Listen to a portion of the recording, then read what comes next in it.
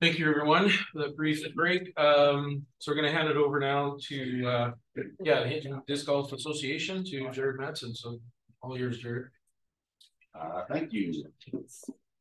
Hello there, my name is Jared Madsen. I'm the president of the Hinton Disc Golf Association.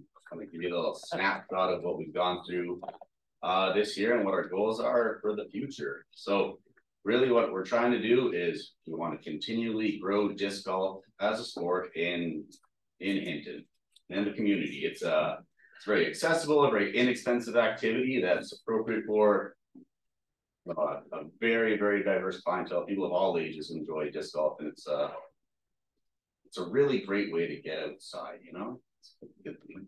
So we've had a couple of successes over the last 12 months.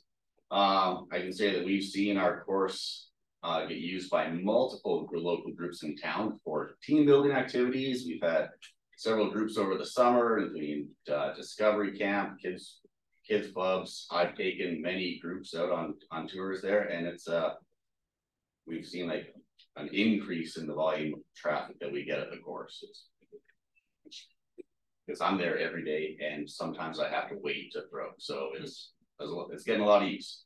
Some of the things we did this year were we tried to improve our walking trails going between holes. So we spent a lot of time covering the trails with mulch to make it better accessible for anybody, for people with strollers, for people with carts, and just a little easier on the knees.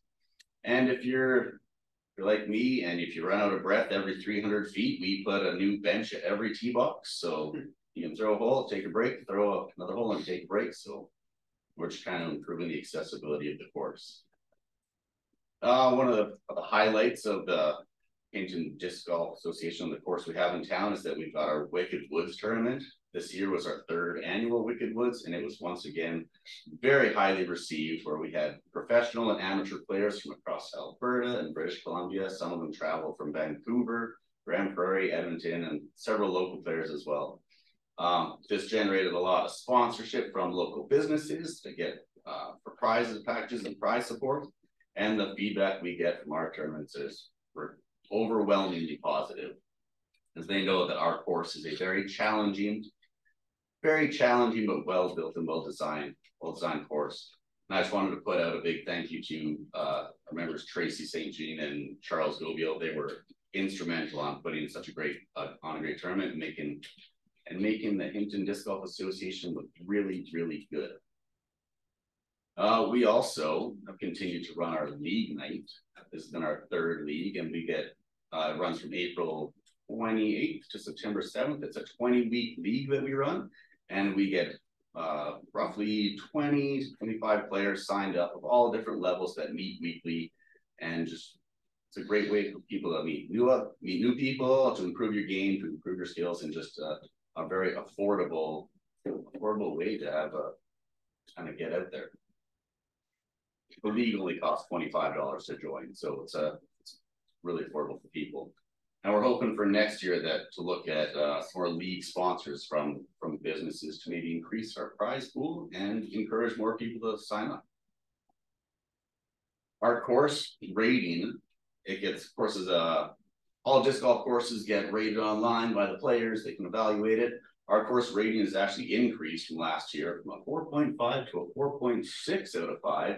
So we have one of the top rated courses in all of Western Canada, and it's all essentially entirely volunteer run. So we're really, really proud of what we've been able to do there. And I think our rating and our high reputation reflects that. So some of the challenges that we've got, I think, are many of the same challenges that a lot of volunteer organizations have. And it's just all these nonprofits, like we struggle to get a lot of volunteers. So the course itself it's in the woods. It involves clearing trees, it involves clearing brush, raking, shoveling, all those sorts of things. It's a lot of manual labor that's done by a very small amount of people. And so our challenges is always trying to find ways to increase our volunteer base to help maintain the course. So we had our budget of last year's operating budget. A snapshot of this is kind of what I want to sort of draw your attention to. Okay, is that better? Okay, do I wait? That's okay, we have it here. Oh, there it is. Yeah. Do I project loud? Okay, just a little snapshot with our of our budget. Our operating expenses are pretty they're pretty basic. We have to cover insurance for the course. We've got some administration fees that need to be covered, and mainly the majority of the funds that we get from our operating budget from the town go towards our insurance and course maintenance. We have money to cover our insurance, and we were able to cut the grass, have a company come out with a big skid steer and a big mower, because it's a lot to do.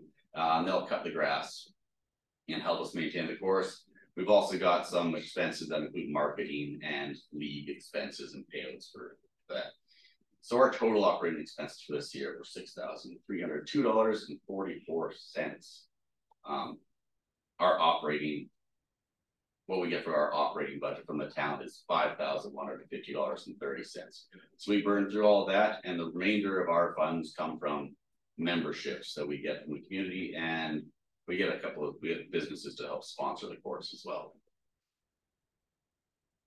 So really where we are right now is just, we would like to maintain our current town agreement, what we've got. I think right now it's working pretty well for us, and we're still kind of sort of in our growing phases. So with what we have right now, I think we're able to maintain the course to a satisfactory level. Yeah, we do get lots of sponsorships and grants from local businesses. That accounts for a lot of our funding, and we sell sponsorships for $500, which are on a 3-year cycle. So a business can sponsor a bench on one of the holes, and we'll put one of their signs there, and that'll be up to 3 years. Or they can have their sticker on a basket, and they get to choose what it is. And so using sponsorships and grants, we were able to purchase a C-can to help us store some of our equipment. So that was done using community grant funds. And some plans we got for the future is, we're still looking for more volunteers. We just keep wanting to expand as much as we can while still being able to maintain what we've got. We would like to be able to expand to accommodate another 9 baskets or another 9 holes on the course. It would be nice. We were looking into potentially getting a bathroom installed in the parking lot, because the location of the course is right across from the bike park.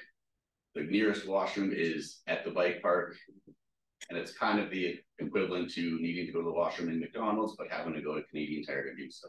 So it's a bit of a walk. So we're looking into that. And we hopefully want to replace our wooden tee boxes with concrete. So we'll look for some sponsorships to help us with that. And so I gotta welcome any questions and feedback. Excellent. Thank you, Jared. Council, questions for Hinton Disc Golf Association? Councillor Taylor. Jared, I like what you do for the town and your group does for the town. The bang for the buck is pretty good. That amount, 5,100, does that cover operating and capital that we give you? No, we've got another amount of capital set aside. I think it's like another $5,000 for capital budget as well. The $5,150.30 is just our operating budget. Okay, thank you. Yeah, you know, what you guys bring to our community and the amount of volunteers, you know, and I've also seen a name quite often out there, but Tracy St. John, I guess, competes in various different tournaments as well, and does very well for our community, so that's great.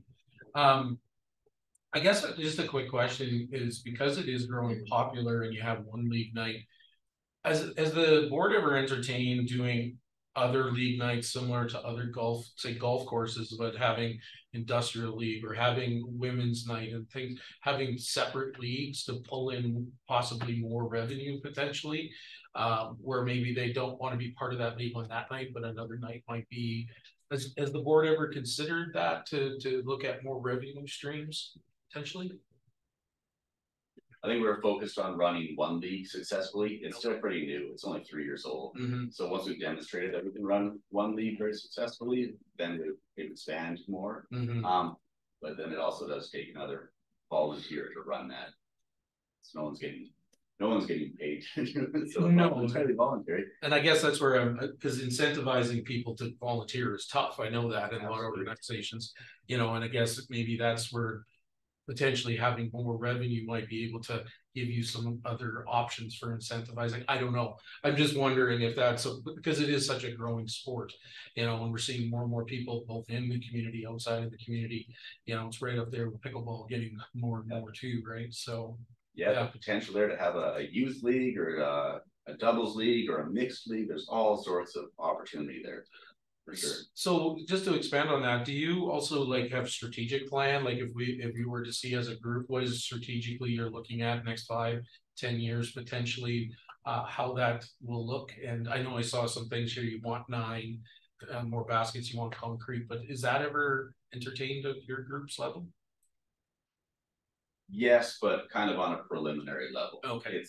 Hasn't been delved in too deeply quite yet. We had a little bit of a changeover of our executive over the last year. So several of our new executive members just joined up over the last couple of months. So we're still kind of getting our feet under us and seeing if we're all on the same page there. Excellent. Okay. Thank you, Jared. Councillor Reese.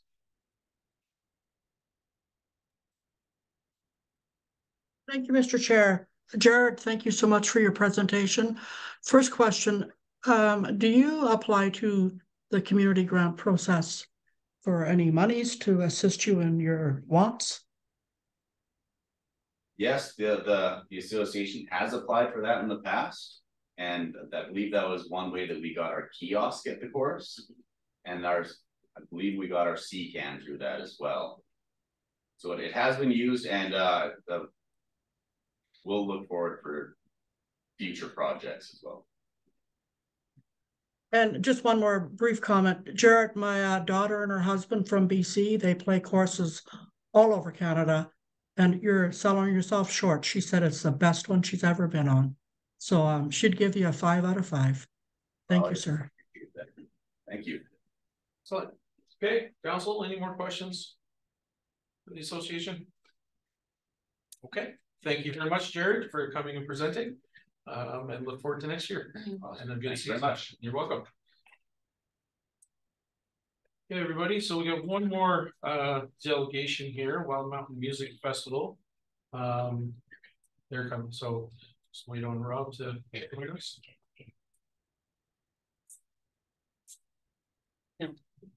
Hi. Oh, hello. Hello, where would you like us? Right in the front here. In this chair here for you? Absolutely, this is fine. We'll share the circle. Perfect.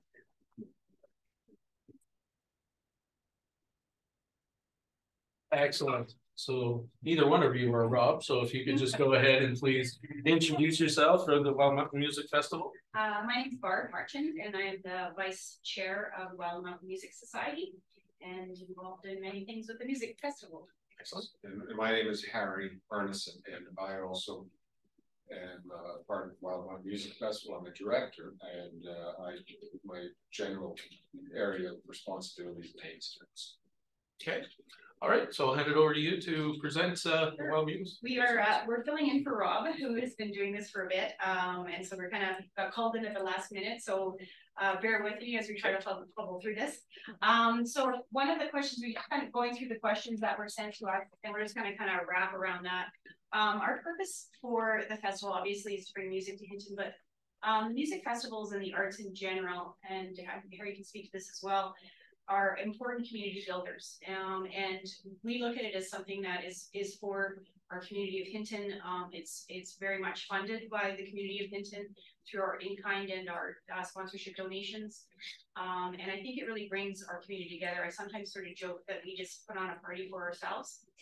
And in a way, that's kind of what happens, because we enjoy, putting it together. We get a lot of volunteers. We get a lot of people from Hinton that come out and spend a couple of weeks out there getting everything ready and setting it up. So I think it's more than just a music festival. I think it's a community event. in terms of our purpose. Some of our successes, so when I joined the board, and I think we're at the same time, correct me if I'm wrong, one of the things that we felt we needed to work on was really putting together a framework for the festival, setting up a legacy, if you will, that if something happened to the people that were on the board, that other people could step in and kind of follow what we had set up. And that's something that we've really been working on over the last 4 years, is kind of how we set up our site, who does what jobs go to which person. So we've got a really good framework at this point that as a result, our festival is very well run. We've been to other festivals, some of our board members have been to other festivals that were a little more chaotic in their organization. So we've really tried to work hard to minimize that and to have things really set up well. So that's been a definite success. I would also suggest that one of our successes is the number of volunteers, the number of sponsorship, and the number of in-kind donations that we get from the town of Hinton itself. Really speaks to the amount that the town supports us and the business people in our town appreciate us. Some of our issues this year are reefer. So reefer is our cold storage for kegs and other ice and things like that. I think it's quite old. Yeah, for all intents and purposes has failed, so we need to source something different for refrigeration. So yeah, it was old, and it's decided that was its last festival. We also getting generators and getting the necessary sort of generator and power infrastructure that we need out there is sometimes a challenge, depending on what businesses are in town and what they have available and things like that. The one that we got last year, the big one that we used for all our music, has that company has actually left Hinton, or will be leaving Hinton in October, is my understanding. So we will be looking for someone else to replace that. So getting power out there and building our infrastructure can be a challenge. So far, knock wood, last few years we've had really good weather. That's can always be a challenge for us as well. And looking at sort of an overview of our financial from the last year. So roughly with our revenue, we brought in $273,901.85. That does not include our in-kind. It does include our sponsorship. So from within the town itself, we managed to come up with $55,270 in donations. And we had our in-kind were $71,390. So basically in-kind are things when they lend us a double end or lend us a generator, right? Those are all expenses that we would have had, which puts us at about $343,000 was our total revenue. We did sell $133,911 worth of tickets. We also give tickets for the sponsorship. So depending on the amount of money that you sponsor, you get a certain number of tickets. So many, I think we were about 200 were tickets for.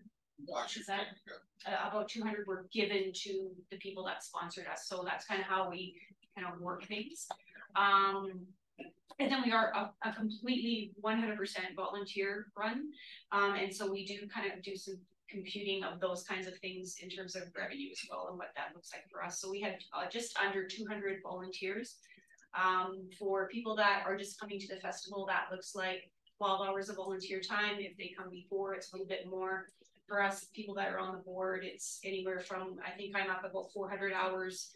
I know Rob is up there probably over 500 hours. Like there's some board members that put in, and some volunteers, some coordinators that put in a lot of time. So I consider that a revenue as well. Our expenses in the last year were $247,705. 265. Oh, 265. Oh, yeah, sorry, expenses 265. And so we are left at the end of it with $9,259.83 is what our surplus would be at the end of everything. And our proposed for 2024, we're looking between $340,000 and $350,000 for our operating budget. That would include approximately $130,000 for vans alone. They are obviously the largest expense. Fuel is up there for running all our generators. The sound, the production sound that we get from, it's a place in the city. We don't have anything in Hinton that could offer that. That's like in the $25,000 range. So those are sort of some of our bigger expenses that we have. And so our anticipated budget would be somewhere in that same area. We do try to book, and I would say out of the 21 bands we had last year, I was trying to do a count. I think we had 17 that were from Alberta, directly from Alberta. And we had one from Montreal, another one from Ontario, a group from Manitoba. So we are bringing in Canadian and really supporting the Canadian music scene, and specifically the Alberta music scene. Would you say? Yes. Okay. And basically what we're looking for from the town is $6,500 plus the use of the stage for 3 years. And so that would be the town stage that you have. And the equipment that goes with that. I think there's some risers that are addition to that, and the sound system that goes with that stage. It's kind of all in package.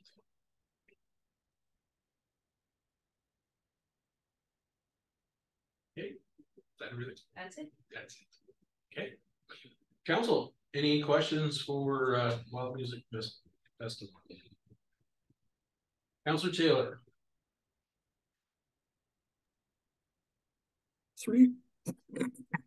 Three questions, one simple. How much did we give you last year? How much did we make the year before? No, this year. How much did we give you last year from the town? 2023. Yeah. Hang on 1 second. Grant, you $5,238.40, and you held back $1,309.60. So we haven't received the full amount. Was that correct? 65. So 6,500. So that was from the community grant program? Yes. Okay. I believe so. Okay. Councilor Taylor? Yeah, what's the economic benefit to Hinton, and how many out-of-town guests do you bring in? Okay, so we estimate that we are bringing in about $1 million worth of revenue to the hotel, to restaurants, to grocery stores, to liquor stores coming into the town. We did a survey last year and kind of tried to find out who was coming in from out of town. And we're estimating about 30% of our people come from out of town. A lot of people from Hinton support the festival directly. But we found that, yeah, that's kind of our estimate. And that includes like the amount of money that we personally, like our vans, because we do put up people in the hotels in our town.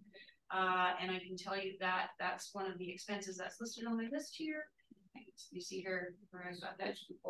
Let's do 17, just what, 18,000? 18,000 just for our own band, the band people that come in, we have to book rooms for them. And then on our survey, we'd asked like how much money they estimated they had spent, and we kind of made a guesstimate from that. Okay. That was 30% of how many people? I'm sorry.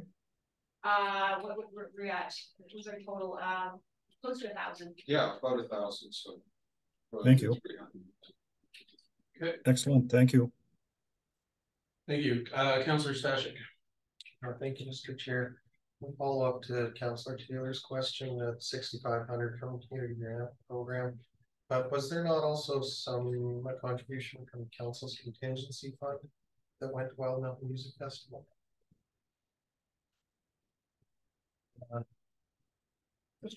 From the administration, thank you. The year before, there was funding from council contingency, I believe. In 2023, however, there was not, and the festival did pay for the stage this year. They were funded $6,300. Thank you, Mr. Chair. Thank you. So also to follow up, and then Councilor Taylor, so what you're asking of council this year is to have a budgeted item for the Wild Music Festival at the 6,500 and the stage for 3 year in an agreement. Okay. Yes.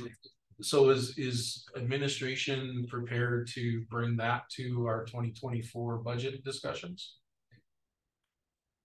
I'll refer to Mr. Thank you, through the chair, the rest of committee. Yes, that's the plan that we've got forming up now with budget. Okay. And if I can follow up there, also, I'm assuming going through the civic agency policy and that they fit and potentially look at, you know, future years like other civic agencies. Through the chair to the rest of the committee, exactly that. So earlier in the year, we did receive some of the financial statements and other requirements for meeting the civic agency policy. Yeah. Okay. The partnership policy. Excellent. One more comment on that as well. I mean,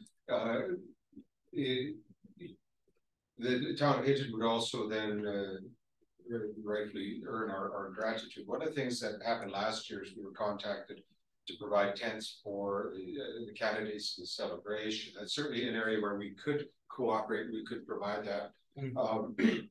And the idea that our tents and that sort of infrastructure be made available for any town of Hinton ventures would certainly be something that we would be willing to offer. So it's, you know, and we also offered, we have these lovely pallet bars that we also supplied for the Canada celebration and a number of tables, and we'd be more than happy that to make those sorts of things available for the community as well. I mean, we do see ourselves as a part of the community, and ways in which we as a volunteer organization could assist in just the enhancement of the community is certainly something that we're alive to and willing to participate in. There is one more thing that, I mean, when we talk about, just to back up a little, just in addition to something Barb said, we do look to encourage the arts in a variety of ways. Our select venue is music, but we have the School of Rock. For example, last year they were invited to perform on, was it Sunday morning?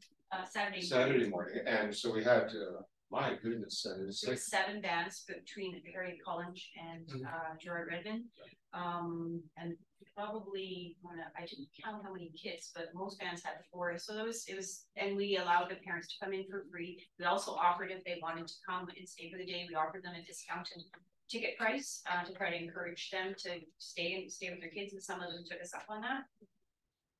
So it became an opportunity for children to explore their artistic side. They've been learning to play musical instruments, and we provided a venue for them.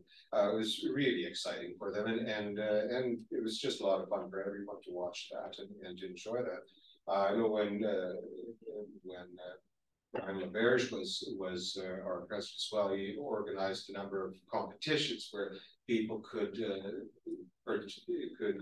different bands could take part, and they were able to secure an opportunity to open the band. They got some time in a recording studio thing. So it was, again, an opportunity where we can to create for I mean, up and coming musicians a bit of an opening, an opportunity for them to ply their trade and to enhance their skills and so on. So just to encourage, you know, the arts community overall. Again, our venue is primarily music, so but it's an important part of what we do as well. It's just we're not. It serves more than just the immediate best. Excellent. Thank you, sir. And to add to that, I would say too that like the School of Rock gives the kids a chance to play on a professional stage with professional sound engineers, which is, I mean, as much as we offer them at our schools, and I'm from one of the schools, it's the next level up. We also have in the past, last year we donated tickets to Bridges, who did a raffle and made $1,300 for their program. When Edson was evacuated, we provided our porta potty down at the Mary Reimer. So we were ready to bring whatever was needed during that time. So I say that there's some other things that we've definitely offered in the town. Excellent. Thank you. Councilor Taylor. I'm just trying to understand what the total ask is, because council contingency or something gets billed for the stage, right? How much is that?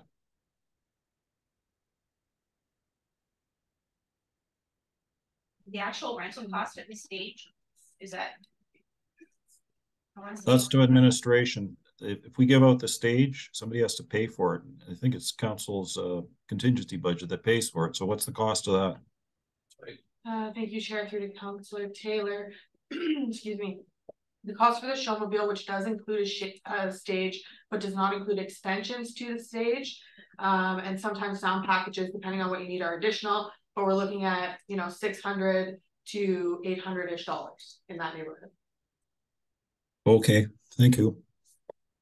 So if I may follow up with that comment, is it administration's intent, because generally asks do come from the contingency fund, however, this is a potentially a possible budgeted amount that wouldn't come from that?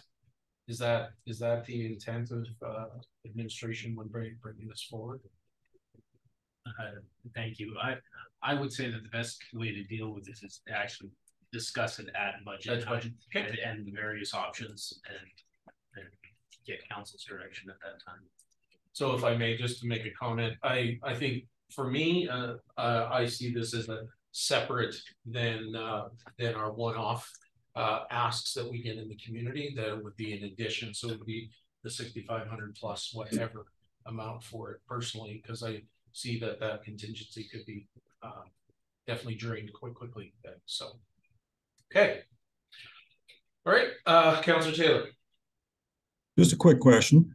To the presenters, if we give you a significant portion of what you're asking for, what would happen to the tents that you would give us for Canada Day? Would that be complimentary, or would you charge for those? Well, we've asked for 6,500 plus a little goodwill in the nature of the use of the showmobile. I dare say that if you come anywhere near that amount, you will have secured our goodwill, which means that our tents would be made available at no charge. And that comes with volunteers too to help set them up. Perfect. Thanks. Do the best you can. Yeah. Thank you, Councillor Taylor. Any other questions from council for this group? Okay. Well, thank you guys again, and it is a great festival. I know that it also, I know our youth advisory, some of our youth there volunteered out there, so gave them an opportunity as well for their bursary. So I want to thank you for what you do and bringing this event to the community. So thanks for coming. Thank you so much. Thanks for hearing us. Appreciate it. You're welcome.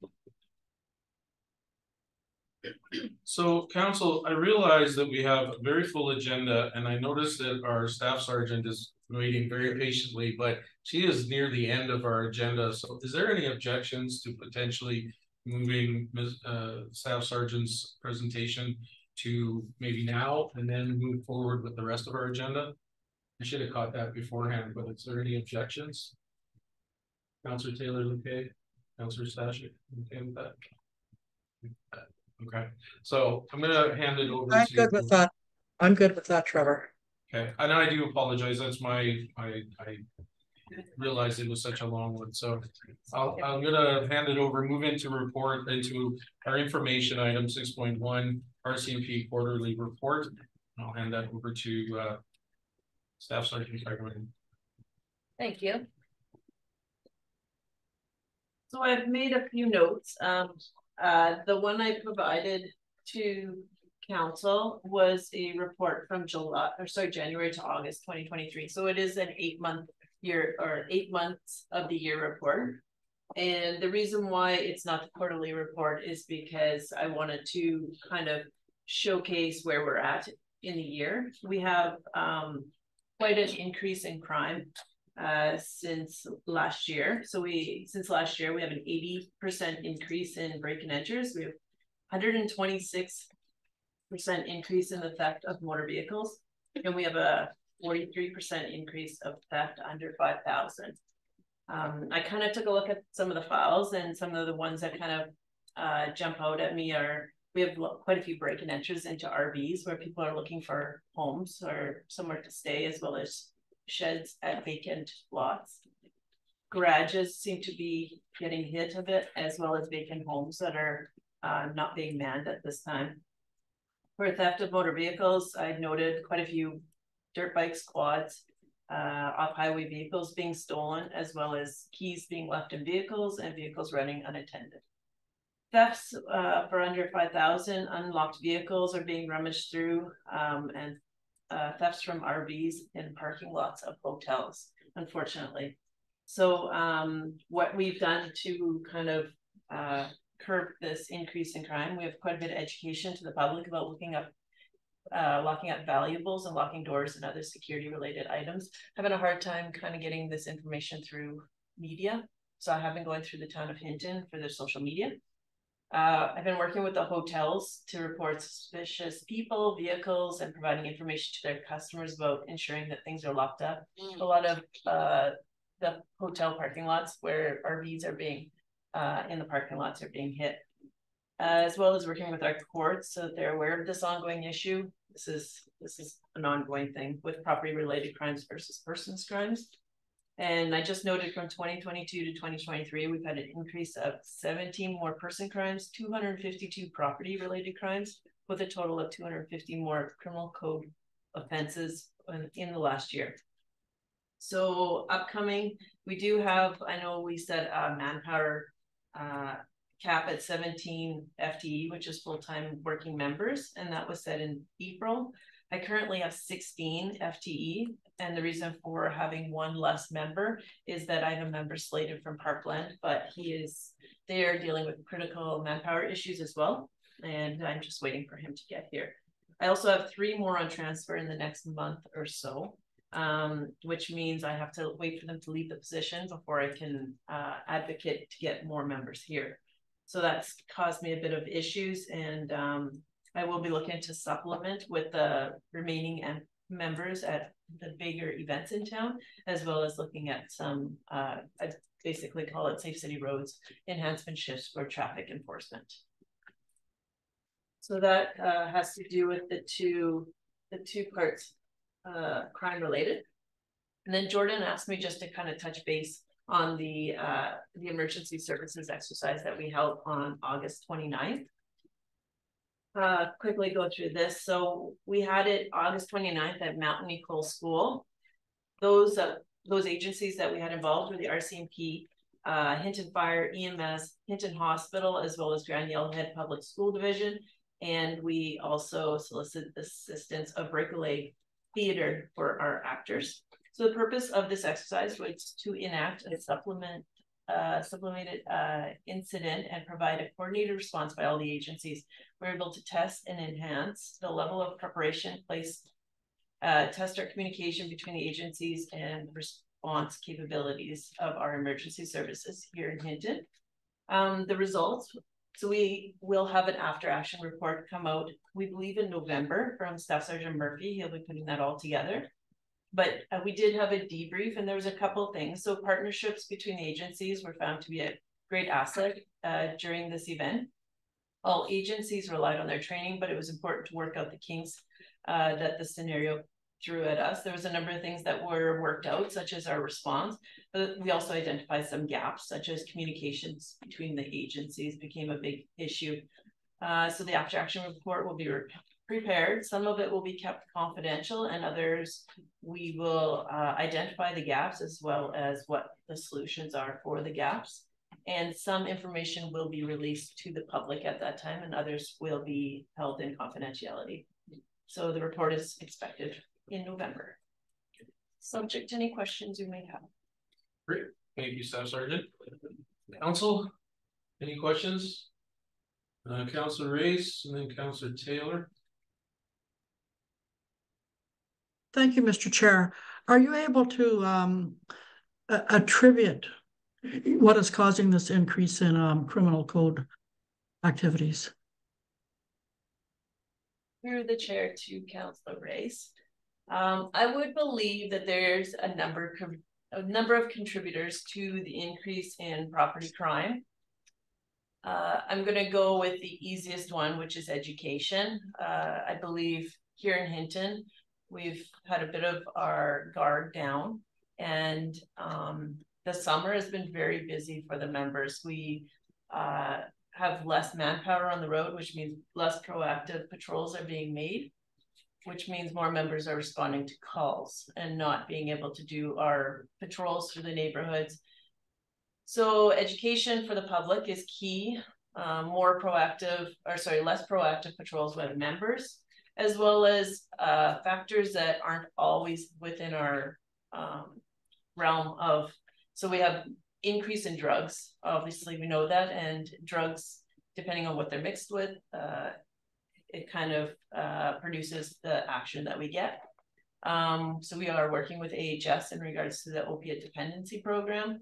Courts are another uphill battle that we've been dealing with. It's very hard to hold somebody on a property related crime. I guess housing prices, or not necessarily housing prices, living costs will contribute to this, because at times people resort to criminal offenses to get by. So a lot of this is speculation, but I'm gonna take the totality of the situation. I'm gonna say a lot of these factors play. Thank you.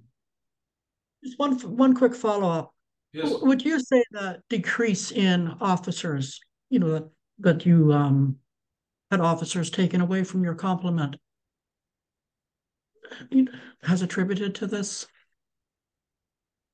Through the chair to Councillor Race, I definitely would say, I'm not saying it's all the result of having less members, but we end up with less members on the road, which means less proactive patrols, less traffic enforcement getting done. And when I only have 2 members on shift and they have to attend the same call together, I have nobody else making patrols. I have my service, it decreases because I have no other members responding to other calls. So the service level decreases, I guess what I'm trying to say as well. Thank you very much, sir. Thank you. Thank you, Councillor Race. Councillor Taylor? Yeah, 2 things, if you don't mind. A week ago, we were talking about traffic congestion on Carmichael and Smith, and we heard from the fire chief safety issues, and he indicated that he didn't have a report from the RCMP on any safety issues that might be on Carmichael or Smith because of traffic congestion. Can you talk to that, please? Chief, what was that? Through the chair to all of the committee. I didn't have that information at that time, but I will be having that information for committee the next time they see that bylaw. Okay, thanks. The next question. We've recently, or I'm not sure if it's recent, but we have a photo radar site on McKinney and McKechnie and Scobie, which is really close to the Brooker Corner. Can you comment on the accident history of the Brooker Corner and Highway 16? Through the chair to Councillor Taylor, I would have to review PROS, our police operation data, to get that information.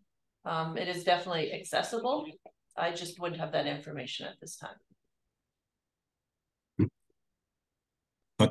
Is it possible you can do that? Because this photo radar site's turning out to be a $500,000 a year site. So understanding the safety issues related to that corner is pretty important. Yes, I'd be able to get that information to Director of Emergency Services, who would then bring it to council. Thank you, I appreciate it. I have myself and then Councillor Stashik. Just a quick question. At one time we used to speak about, and that was the staff sergeant before yourself, a tracking system. Are we still utilizing that in our community where we see where the crime seems to be happening, that residents can actually go online and see that? Is that still happening? And is there a chance, if it is, I see you nodding your head, a chance for education in the community to where they can go and find that information potentially? Because I agree with you, the education is very key. You know, if we're not leaving stuff in our vehicles unlocked and gates open and things like that, it deters. But, you know, knowing that that's happening in your neighborhood can really help. But can you speak to that tracking system and how they use it? And yeah, where do they go? Yes, I can. I would have to find out the exact name of the but it's a crime index. Mhm. And it's available to anybody, and it's online. I find that I'm having a hard time getting information out into the public because of the social media kind of incident that's been going on. So I will try and get that information out through the town of Hinton, through their social media, because that will be key, is education. To have items removed from vehicles, to make sure vehicles are locked. We also have online reporting, because a lot of times things don't get reported because they don't think it's important enough, but it drives it back to the crime index, because then we will know which areas, we call them hotspots. So if we have influx of crime in a certain area, that gets reported to me, and then I can increase proactive patrols in that area as much as we can. So we do track proactive patrols as much as we can, and we do use that data. So if it's not reported to us, then we don't have that data. Excellent. Okay, thank you. Councillor Stashik. That's okay. You're okay? Okay. I'm gonna put myself in queue, and I guess,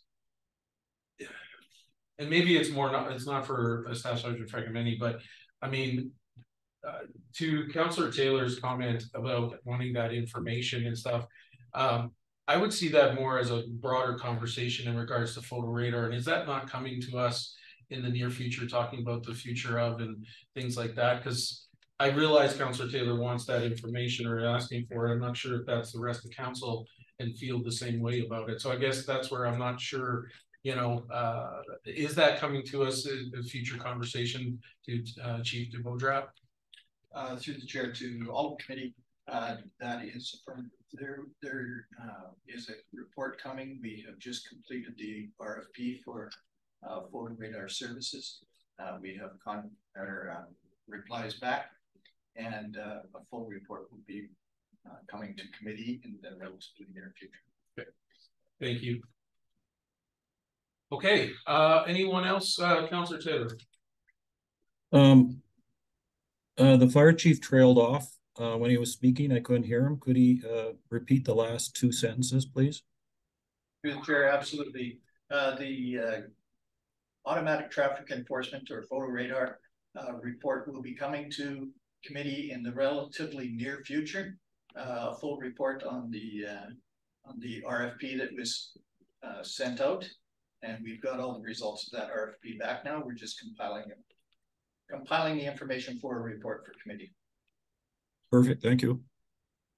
I did have a question. If you... Yes, Councillor Taylor. Oh, do these increases in crime from last year, is that in part because we're coming out of COVID? Or like if we compared the crime now to pre-COVID, is it the same, or does this represent an increase from even that? Through the chair to Councillor Taylor, I would have to pull the data from previous years, which is available. I would just have to put it together. I believe there's a number of contributors here, and I think like everybody else's professional, it's a fluid thing. As times change, as new drugs are introduced, as our lifestyle changes, as well as living costs change, that's where we're going to see the changes. So it may be contributed to COVID. It could be contributed financially from COVID, mental health, health issues. You name it, we deal with it. So it definitely could be attributed to COVID, but there's a number of other factors as well. Thank you. And I have myself, but just one more quick question for you. I heard I guess a rumor, but is it true? But there's a certain period of time where we do not have officers, they're on call. Is that correct? That's correct. So if I may, so because we say we're 24/7, but technically we only have people on the streets 21 hours, but there's a period of time where they're on call, but they're not actually in the office. Is that correct? That's correct. So as of July, we had to go to a non-watch system, and a watch system consists of 3 separate watches. They're basically 3 entities, and they work the schedule for 24-hour coverage. And just to reiterate, there's always 24-hour coverage. We are always on either on shift or on call, which means if you call the police, you're going to get a police officer. But are we always on shift? No, and that is staggered depending on crime, depending on time of day, weekday versus weekend. But we are trying to utilize the amount of members that I have in the most proactive way, I guess. So I guess I use call volume to dictate that. And my call volume is highest, I guess, after school, supper time, everybody's getting home. That is when my call volume is the highest. So therefore, my members are on shift during that time. Are we getting the calls late at night? No, but we're also seeing the increase of not. So there's always going to be that give and take. But I believe to have the 3 watch systems, I need 15 members total on shift. So I can't have anybody on medical leave. I can't have anybody on, we call it GRW, which is graduated back to work. I can't have anybody on that in order to make that system work. And I don't have that at this time. So if I may follow up then, is this this change, is this something new and a result of the decision of council a while back and reducing, or not, so I'd say reducing, but keeping it at 17 members, or is this something that we've always practiced? Well, at the time in the spring, when we were running at 19 members in a perfect world, we were actually running at a vote because we always have those medical pat leaves, and that comes from my 19 numbers. So although on paper it was 19 members, we would be running at 17 or 18. The odd time maybe we were running at 20, but it always kind of worked out. So now that we're at 17, the fact that I'm actually running at 15, 16 members actually makes sense. And I can't make a 3-watch system work with 19 members. And things are unpredictable in the, 17. It's unpredictable. I can't say when somebody's going to be having a baby or go off medical, that sort of thing. So it really, it's a fluid little, I don't know, system that I have to work. And as we go along, I'll have to supplement with either extra shifts for the members to work for traffic enforcement in order to reach our goals, in order to make sure that that the residents in Hinton feel safe. Absolutely. Okay, thank you very much. All right, council, any other? Just one quick follow-up. There is a link to that interactive data map on the town's website. It'll take you externally to the RCMP's website, but we do have that link built into our website. Excellent, thank you, Mr. McLaughlin. Appreciate that. All right, council, any other questions for Staff Sergeant? Your report? All right, well, thank you for your flexibility, council, and thank you for waiting. So yeah. Thank you for having me. That's right. Excellent.